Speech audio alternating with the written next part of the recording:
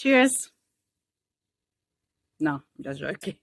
I'm not gonna drink this. This came one of the many Cyprus copper mines. And there is a reason that is, of course, not drinkable. You can see the color, this reddish color. In science, we call this acid drainage. And as it called by name, acid, it means the pH is very low.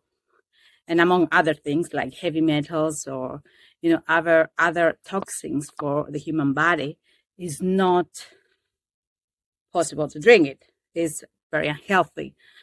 But maybe this will surprise you that some farmers actually take this water, especially the open pits of the copper mines, and they water their trees, which is like, why would you do that?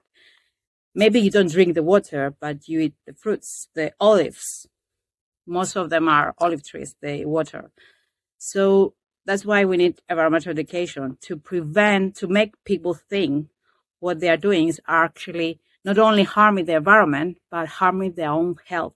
And that's why we care at the end of the day about the environment, that affects us. We're a part of that, of nature. So no cheers, no thank you.